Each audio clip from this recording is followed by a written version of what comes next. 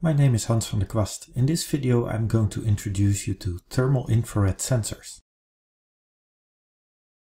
After this lecture you'll be able to give examples of thermal infrared sensors, give examples of land surface temperature products, and explain the trade-offs between spatial and temporal resolutions of thermal infrared satellite remote sensing sensors. Let's first look at infrared thermometers. These are thermal infrared sensors that don't result in an image, but you can read the temperature of an object from the LCD screen. It has a guiding laser that helps you to see which object you're reading the temperature from. You need to correct the temperature that is read with the emissivity value, which you can set on the device.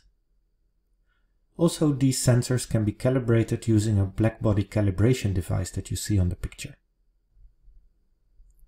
There are also thermal infrared cameras that you're probably more familiar with. Like with normal cameras, you take a picture of an object and it will create an image, but it uses a thermal infrared band to give an indication of the temperature of the object that you're looking at. Also, these images need to be corrected for the emissivity of the objects. In this example, you can see that the motors of vehicles are warmer than the environment, and also you can see the energy leakage from windows. We can also measure thermal infrared radiation from space using satellite sensors. Currently the most popular sensors are Landsat 8 and Landsat 9. They have the TIRS sensor, which measures the thermal infrared in two channels, channel 10 and 11, and it has a spatial resolution of 100 meters and a revisit time of 16 days. MODIS is also often used. It has many spectral bands in the thermal infrared. However, the spatial resolution is 1 kilometer, while the revisit time is 1 to 2 days. There's a nice web page from ITC University of Twente where you can select a part of a spectrum and see which sensors are available. When you click on a sensor, you can get more information about its bands and the spatial and temporal resolution.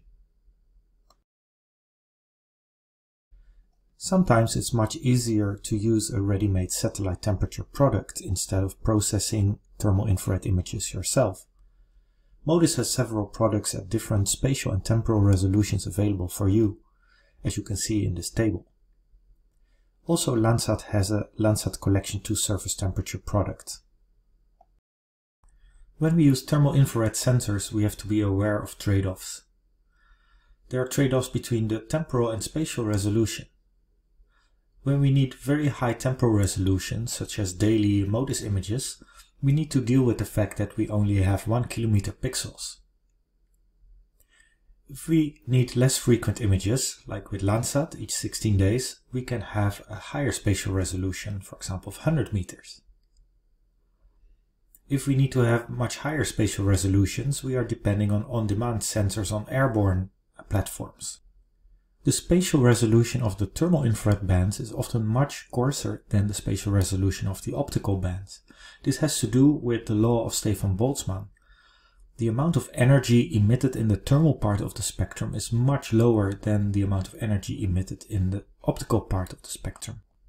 Downscaling algorithms exist, but they also increase uncertainty in the values. Like with optical images, also the thermal infrared bands are affected by cloud cover or haze, which will affect the result. Atmospheric corrections of thermal infrared bands are very important to obtain accurate temperature readings.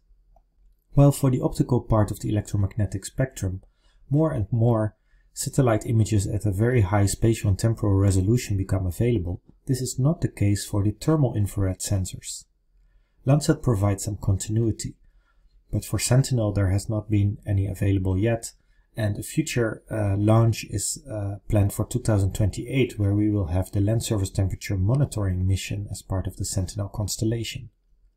These kind of data are essential for climate change monitoring, for agricultural applications and ecosystem monitoring.